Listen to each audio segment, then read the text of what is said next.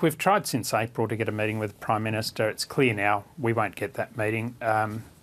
Minister Littleproud has reached out. I'll be meeting him in a few weeks. It is very, very disappointing that we weren't listened to earlier, because we actually predicted exactly what's happening now, and measures could have been taken months ago to make the firefighters more effective and to make communities safer. Earlier this week, though, there seemed to be some suggestion that the government, the Deputy Prime Minister, hadn't even heard of you. So just who are you, I guess, for our audience, if they're wondering whether you have the authority to speak as you've been speaking?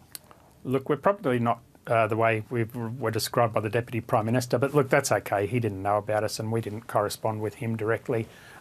We're former commissioners, chief officers of every urban and rural fire service in Australia, some SES, State Emergency Service agencies, and forestry and national parks firefighting units. So right across the board of firefighting, experts who have hundreds and hundreds of years of cumulative experience, and all of us have seen conditions change over the years, supercharging the bushfire problem, and it's all down to climate change, the burning of oil, coal and gas. Now, and we have to tackle that base problem, but now the cost of adaptation and community resilience is just going to skyrocket, as we've seen with these catastrophic fires. What should be happening now?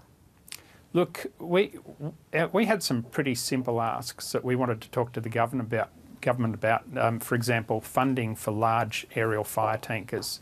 People would have seen the images the other day of the Hercules coming in, dropping 15,000 litres of retardant at Turramurra. I watched that with great interest because I was in charge of the fire there in 1994 where 17 homes were lost.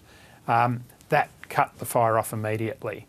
And we're only going to have 7 of those this year. One was bought by the New South Wales government. The rest come from the Northern Hemisphere, who have their own fire problems. I've just been in California.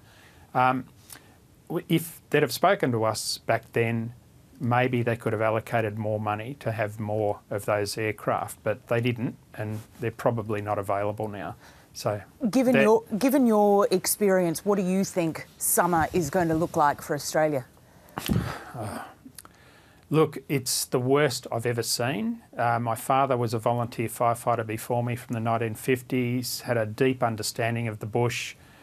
He went through the 1939 bushfires, the heat wave. He'd been shaking his head since 1994. But look, the build-up is the worst I've ever seen. The weather conditions, we keep breaking records. 6th of September, 8th of November, 12th of November, Queensland and New South Wales. Weather records are being broken in terms of fire danger, and we're not even into summer.